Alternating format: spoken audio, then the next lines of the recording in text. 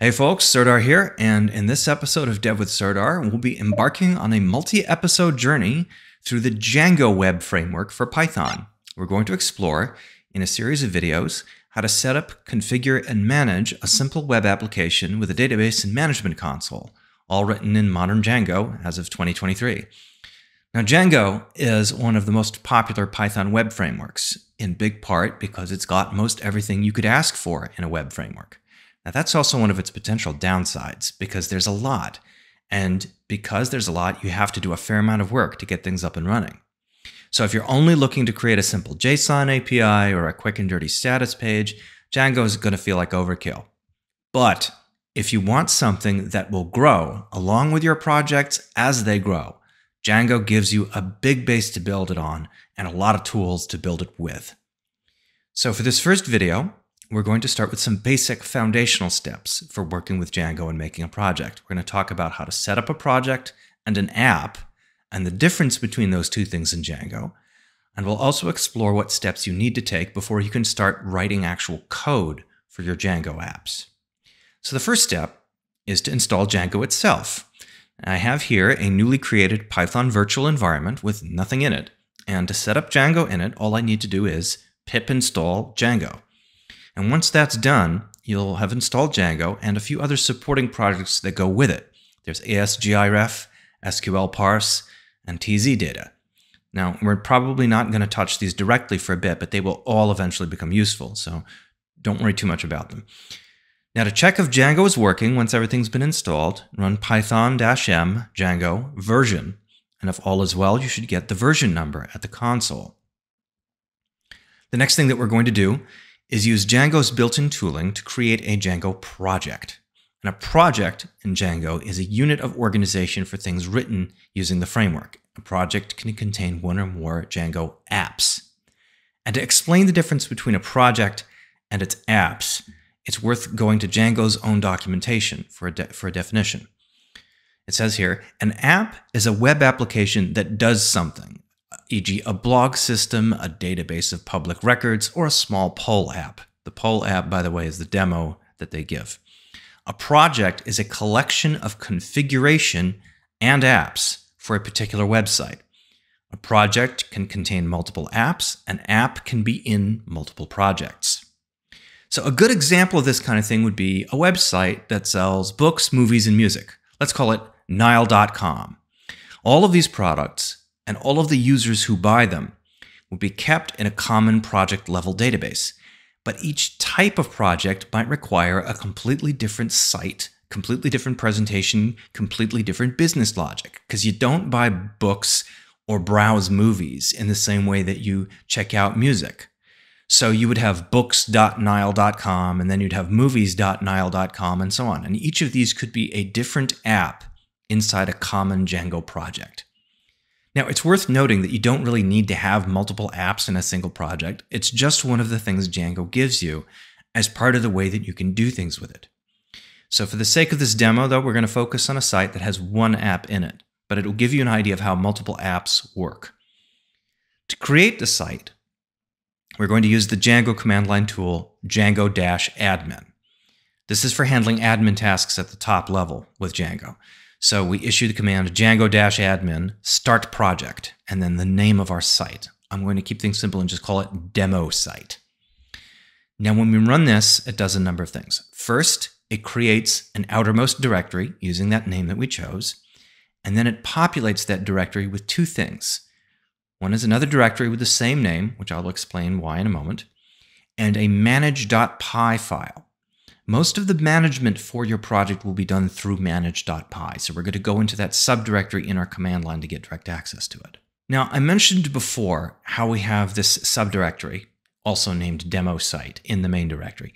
See, this holds a default app that has been created automatically for this project and which shares the name of the project itself.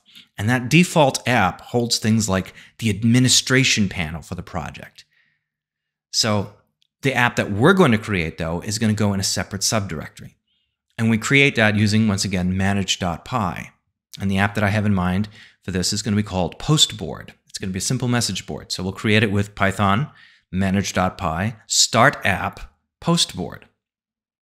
Another side note, when you create new apps inside your project, choose a different name for those apps than the overall project name, because we've automatically created a project inside with that name.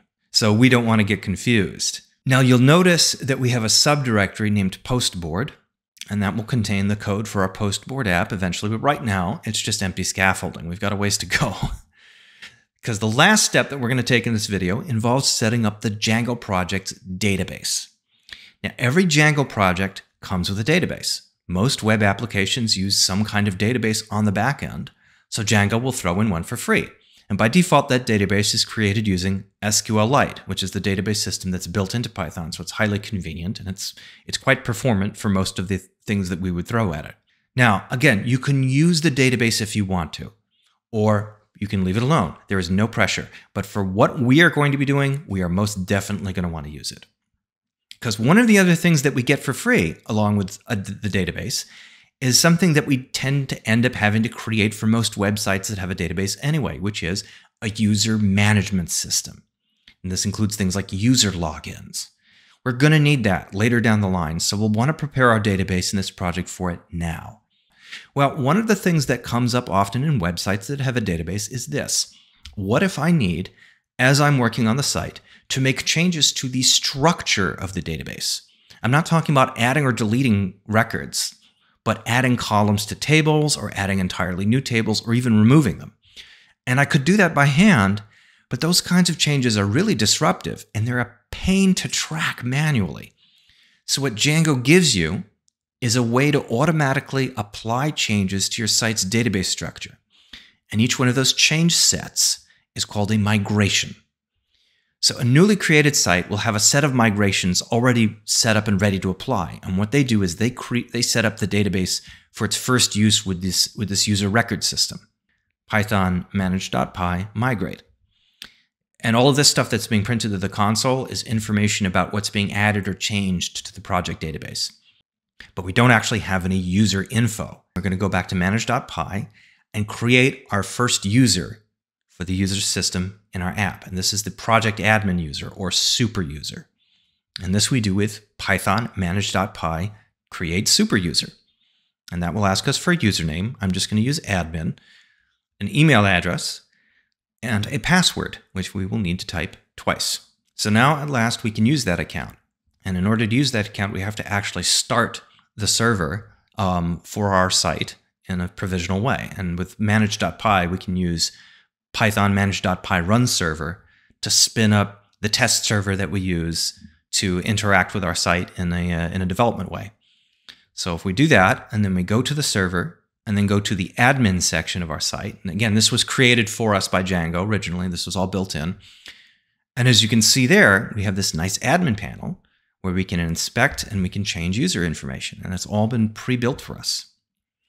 So now we have a Django project that is ready to start accepting actual code.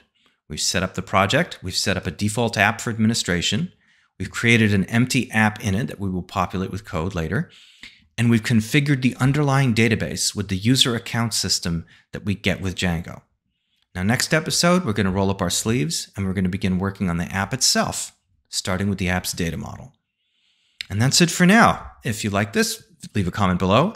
And don't forget to follow Dev with Serdar and InfoWorld on Facebook, YouTube, and Infoworld.com.